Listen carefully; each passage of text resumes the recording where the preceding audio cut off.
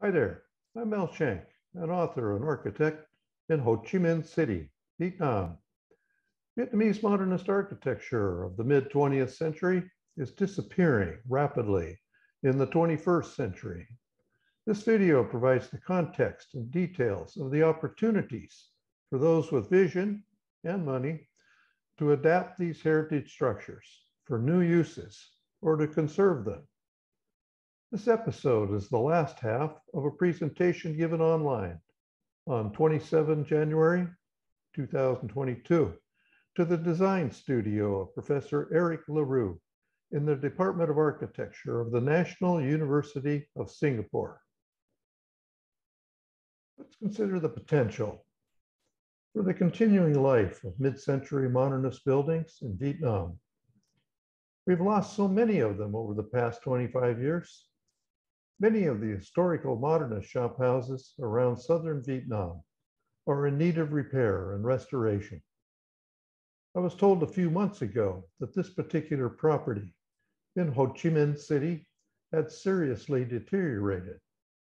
But when I went there this week to check on it, I found that the house was still occupied and in fairly good condition.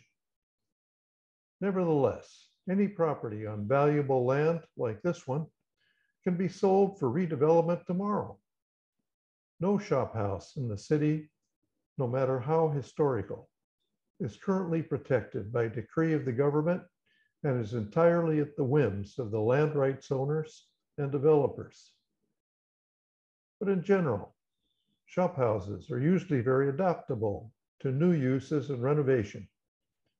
Shop houses around the city are constantly being repaired, renovated, or added to, and this construction sector is one of the most important segments of the economy because it is proven to be largely resistant to economic recessions. I saw continuous new construction and renovation of existing structures in the Vietnamese neighborhoods throughout the major property recession here from 2011 through 2013, as well as during the last two pandemic years. The ground floor of shop houses is configured from the beginning to be rented out or used for commercial uses, allowing the tenant to customize the frontage for its own identity, separate from the house above. There's been a lot of recent turnover of shop spaces over the past few years, so there is constant renovation of shop houses underway. Mid-century commercial buildings, like this one from 1954, are usually very accommodating to new uses within. And this building has seen many different tenants and uses, including the Lincoln Library of the U.S. Information Service during the American War years. The Americans installed one of the first air conditioning systems in Vietnam in their portion of this building to accommodate this use. This set of photographs illustrates a then and now situation, contrasting Leyte Ring Street in 1972 with its condition a few years ago when I took the photo on the right. When I walked along this street in 1972, I was amazed that all of the apartment buildings along the street were modernist. But in tourist areas of the city, including the apartment houses along this street, renovations to convert the apartment houses to tourist hotels or guest houses have often used international style motifs as shown in the belief that this style attracts international tourists.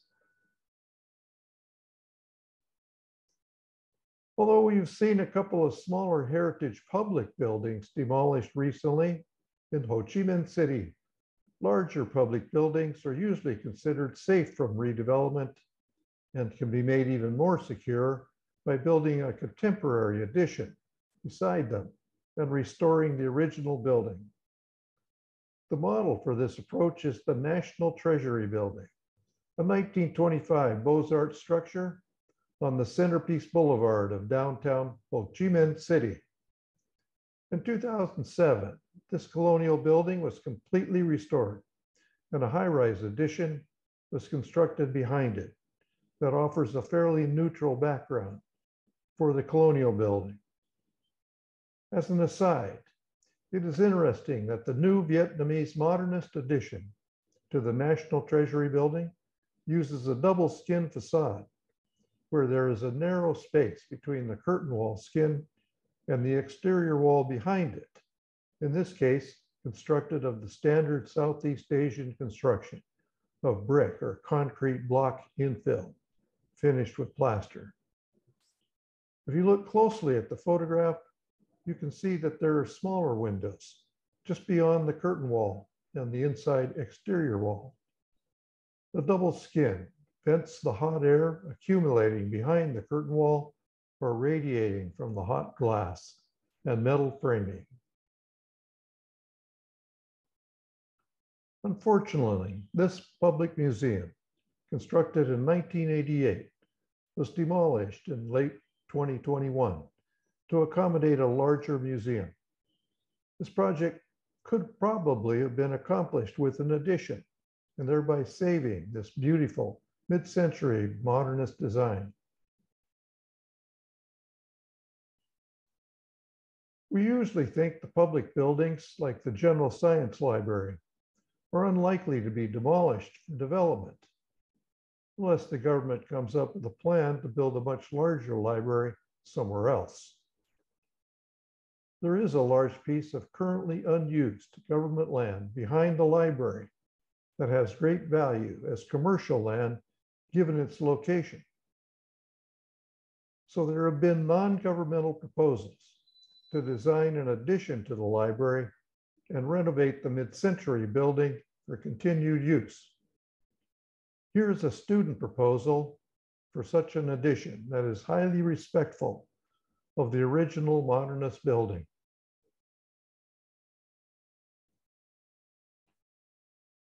Mid-century modernist warehouses and factories probably offer the best opportunity to renovate and design new creative spaces for entertainment and tourism. But unfortunately, they are most often located adjacent to the river or along canals, which makes them very valuable for high-rise luxury residential towers. This particular site is already designated for a gated community of high-rise luxury condo towers. Similarly, the old mass housing and markets constructed in the late 1960s are often facing intensive redevelopment pressures, as shown in this photo of the Vinh Hoi market and housing in District 4 across the canal from downtown. The redevelopment pressures on this beautiful modernist apartment building from the early 1960s are readily apparent, and this building is now vacant and about to be demolished. Unfortunately, one of the most historical and valuable collections of industrial buildings at the old French Bassone shipyard in the city was recently demolished, and this golden land was handed over to the largest conglomerate company in the country for redevelopment. The developer proposed a gated community of high-rise luxury housing towers that is now under construction, instead of the public uses reusing the historical structures that the city's approved master plan had allowed for. So the city has lost much of its colonial and mid-century modernist identity over the past 25 years.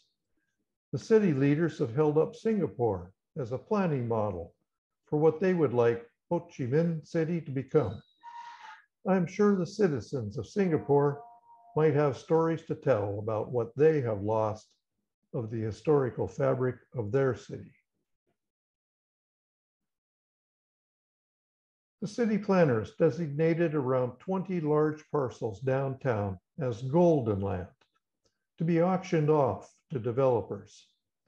This included very desirable pieces of land, one of which unfortunately includes the first modernist building constructed in Saigon in 1931.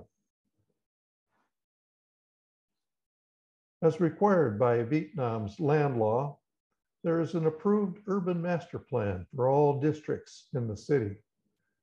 The master plans for District 1 and portions of Districts 3 and 4 adjacent to District 1 were prepared by Nikan Seiki of Tokyo about 6 years ago.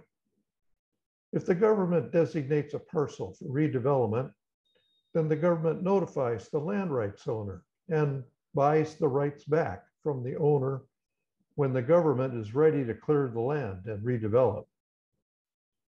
However, the compensation is supposedly based upon current market values. But because the land transactions are so opaque to everyone, including the government, the compensation offered is always significantly less than the actual market value. Meanwhile, the owner is prohibited from repairing or improving the property. This is a 1962 modernist office and apartment building downtown. When a property deteriorates like this property has over the past 5 years, then you know it is slated for redevelopment. It could have been renovated for many more years of productive use. By the way, the photograph of the interior atrium in this building is not a mirror image. The building parcel is trapezoidal shaped, and the atrium pinches out down there at the end, as shown.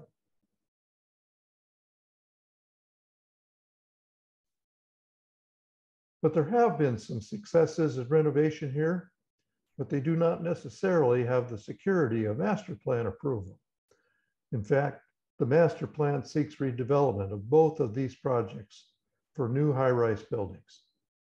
In the case of the building on the left, 40 Winhui Boulevard, the legal tenants of this apartment building, constructed around 1950, have been notified that they will have to be relocated at some time in the future, and they will be compensated then for their apartments. Under the law, the owners cannot then repair or lease or renovate their apartment units to improve their value. However, many illegal creative uses have crept into the building, and illegal tenant construction have made both these buildings into attractive destinations for young people and tourists visiting the trendy cafes and retail boutiques. The cafes and shops in the Ton Dat Tam Street apartment house on the right are also illegal, since it is a housing block. But that site is not as desirable yet to developers. Awareness of heritage and historical values of Vietnamese traditional, French colonial, and Vietnamese mid-century modernist structures is not high in the minds of most Vietnamese. Many consider historical buildings to be old and past their prime, and thus candidates for demolition to bring on new buildings. There is hope with the younger generation, which is beginning to realize that Vietnamese national and cultural identity and the city's identity are becoming lost through the demolition of so many historical structures. But organizing activism in the country is currently very difficult.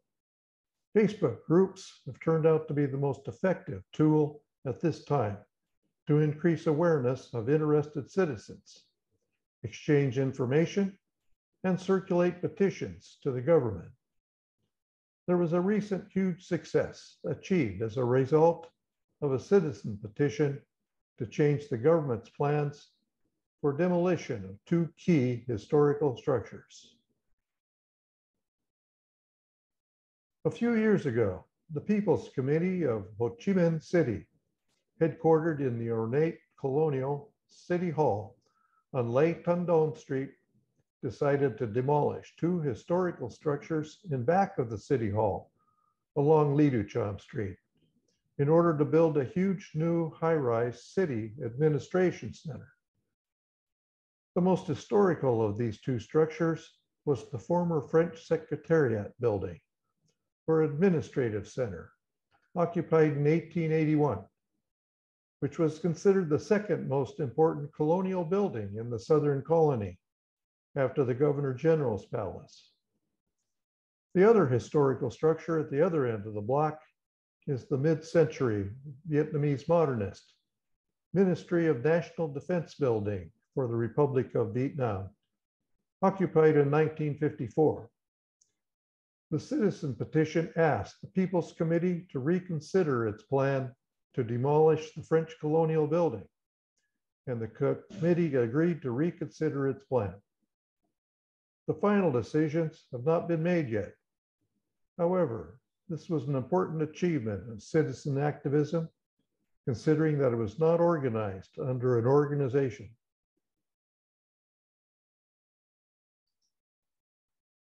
So reuse and renovation of mid-century modernist architecture is very difficult here at this time in Vietnam. It'll be a long time until an effective heritage organization can be formed and supported, which will be helpful to assist the government to compile a list of historic structures to be protected by law.